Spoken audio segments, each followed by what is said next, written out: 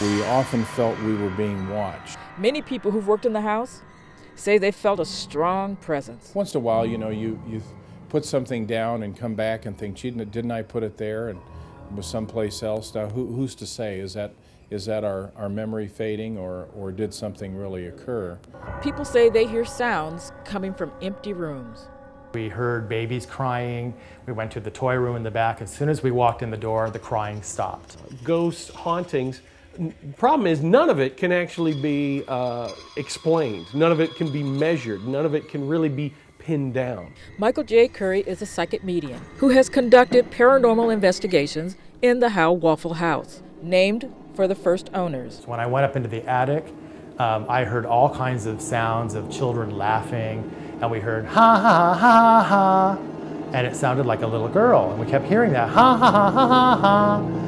And three psychics and I went upstairs into the attic, and we were looking around using a pendulum, and a little red-haired girl appeared, materialized to me. This home was built by Dr. Willella Howe and her husband, Alvin Jared Howe. Dr. Alvin Howe was the second mayor of Santa Ana. His wife, Willella Howe, was the first woman doctor in Orange County. She went to Hahnemann Medical School, came back here, and began her medical practice separate from her husband's. The couple treated patients in their home because Santa Ana didn't have a hospital at the time. Some of the spirits who were here never even lived here. They were patients of hers.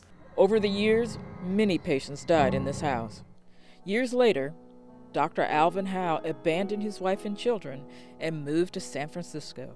Dr. Willella Howe had to fend for herself until she met livery stable owner Edson Dwight Waffle. The couple was married for over 25 years. It is believed that Dr. Willella Howe Waffle delivered at least 1,000 babies in Orange County. She was a dedicated physician until the very last moment of her life. In 1924, she died at the bedside of a patient. Some believe her spirit is still in the house looking after her patients. When we came in here, we literally saw somebody, it looked like somebody had taken their hands and they were taking the tools and actually opening them and closing them. But of course, there was no physical hand there. It was a ghostly hand manipulating the tools. In Santa Ana, for Daybreak OC, I'm Allysyn Landrum.